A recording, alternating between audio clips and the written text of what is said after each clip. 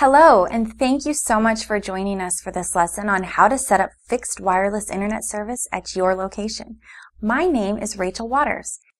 Fixed wireless service is often the preferred solution of business customers who cannot be reached by DSL or cable, but do not have the budget for T1. Fixed wireless is also an excellent source for bandwidth redundancy as a backup bandwidth source in case your primary internet connection or bandwidth network goes down. Fixed wireless internet is available to approximately 98% of all homes and businesses in the United States. Fixed wireless service allows you to lock into the strongest internet signal of any of the three largest cell providers. These providers are AT&T, Verizon, and Sprint. You can order fixed wireless on a monthly basis for short-term use or with a 1, 2, or 3-year contract for greater cost savings. Once you order fixed wireless service, you can usually have it set up and working as fast as 4 business days from the day you place your order. The most significant factor in setup time is the type of shipping option you choose for the delivery of the modem and antennas.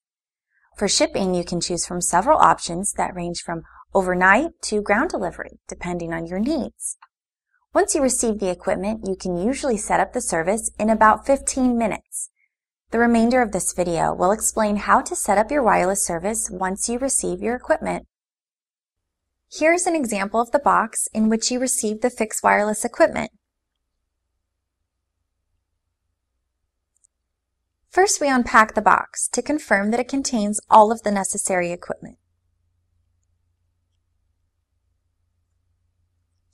As we unpack the equipment, we find an Ethernet cable, the power cord for the modem, and 2 antennas, each about the size of a small Pringles can.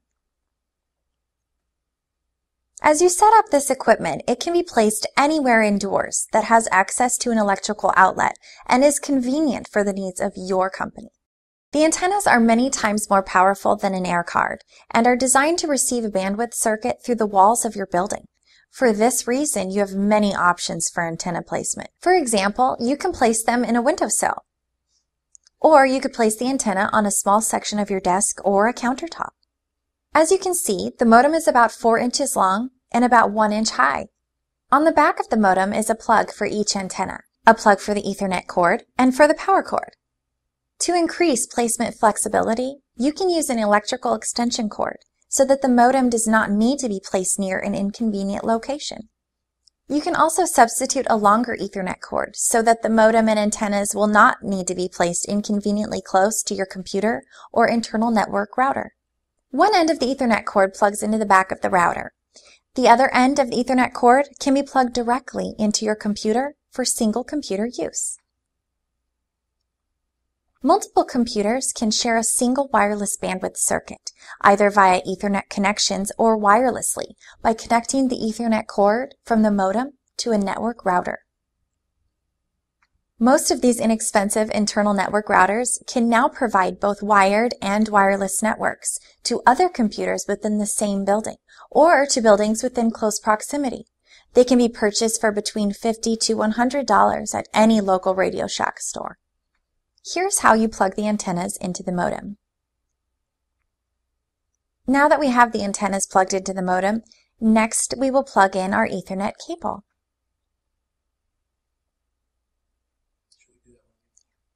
Now we are ready to plug our power cord into our modem.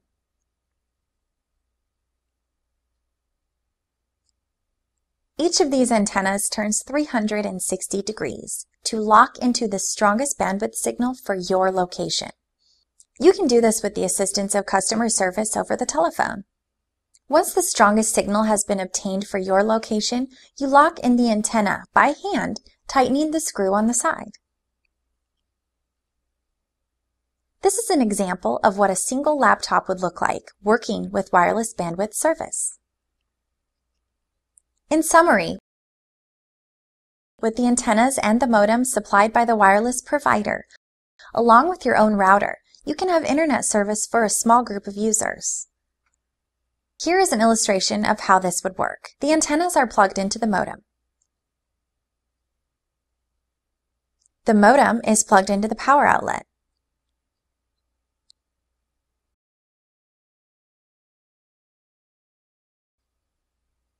and the modem and the router are connected via Ethernet cable.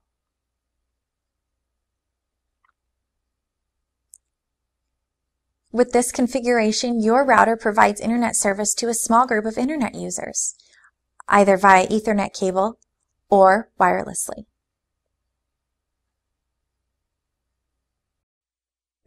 If you would like to watch other videos which address related topics, please click on one of these green links, or click the link directly beneath this video to use our patented real-time pricing tool.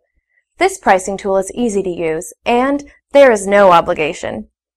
Our pricing tool will assist you in checking prices and availability for any business telecom service for your business location, including T1, Ethernet, fiber, voice, VoIP, larger circuits like DS3, Fast-E, or Gig-E, or networking between business locations for any location in the United States or international networks. Please visit our website at www.fiberlinecommunications.com. I'm Jody Ellen, the Director of Training here at Fiberline Communications. Thank you for joining us today for this training session.